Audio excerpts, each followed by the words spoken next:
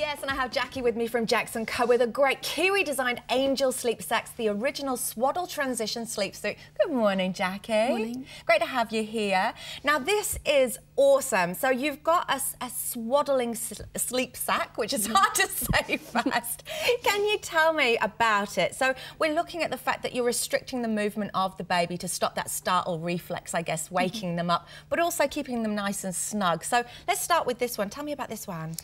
This is our original Angel sleep sacks, which has the arms out. When babies get to about 3 months of age, they start to roll. Yeah. Yeah. So is it dangerous then if their arms are in, I guess? Yes, when they roll onto their tummies, if they're fully swaddled, they can't roll back over or push their head themselves up. Yeah. So that's great. So what about when, you know, when they're babies, when they're before that point of rolling? What do you have then? This is our new range with the domes on them. So the range is from 0 to 6 months. And you can just simply tuck the sleeves in like that and do the domes up.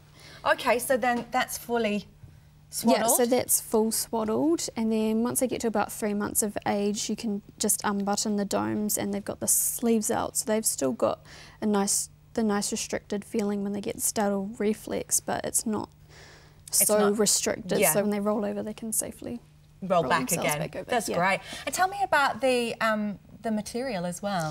The sleep sacks are made from bamboo and organic cotton, but we've got a unique feature on the tips of the sleeves, which is a nice textured bamboo fabric, which is great for babies chewing on their hands, as it helps prevent the sleeves from getting soaked. Thank you, Jackie. Great. The Angel Sleep Sack. If you want to know more, jacksonco.com. Come and see them at the Baby Show. They've got a special online with up to $15 off their Angel Sleep Sack range. And you can chat to Jackie and the team. OK, back to you guys.